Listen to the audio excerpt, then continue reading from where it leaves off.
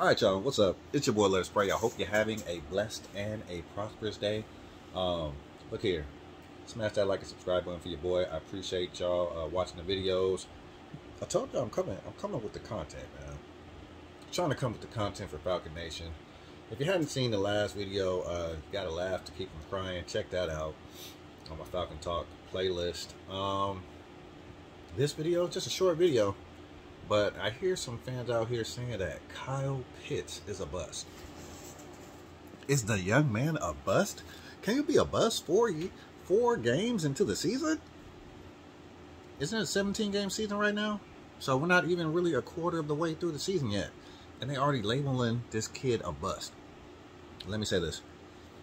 I was very leery of the lofty expectations they were heaping upon this kid, man.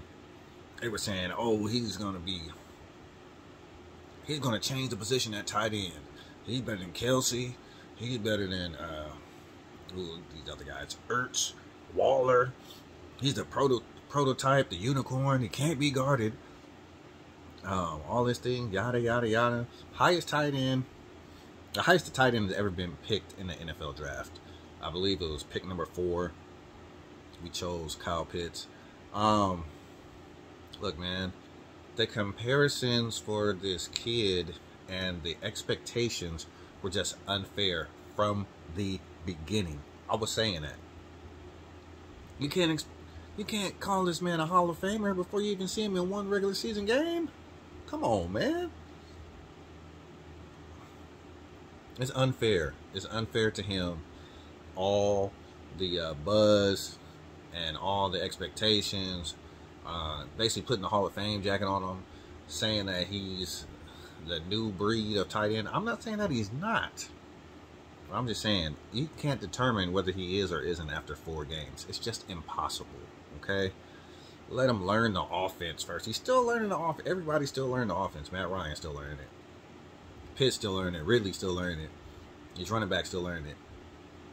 You got to give him a chance, man. Give him a chance. He's been getting the ball a little more. He had some catches last game.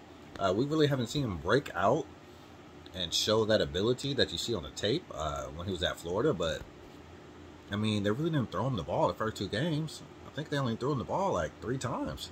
So, he just got to find his niche. He got to find his niche in the offense. Matt Ryan has to find him and give him some more opportunities, some more targets.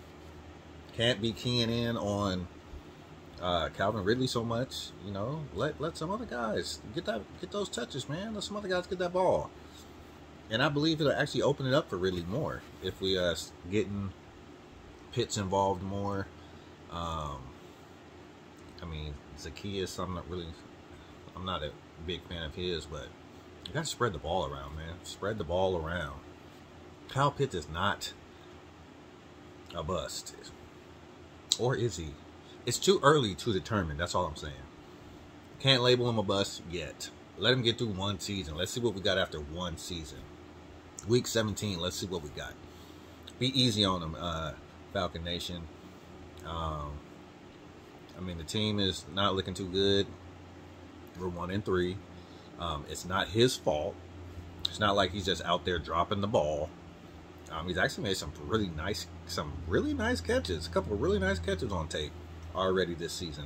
So like I said, I think Matt just needs to find him. Stop keying in on Ridley so much and find this young kid.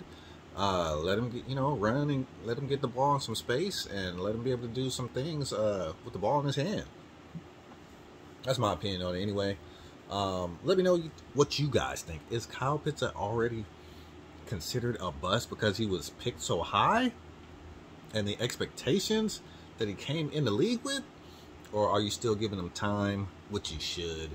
You still think a young fella can be one of the best tight ends ever in the league? I mean, they're just saying he's just going to come in and just tear the league up. Just destroy DBs and safeties. What are your thoughts, man? Kyle Pitts. Can you label him a bust? Can you not label him a bust? What are your thoughts and impressions of him so far this season in 4 games? It's your boy, Let's Pray. Hope you're having a blessed and a prosperous day. It's Falcons Talk.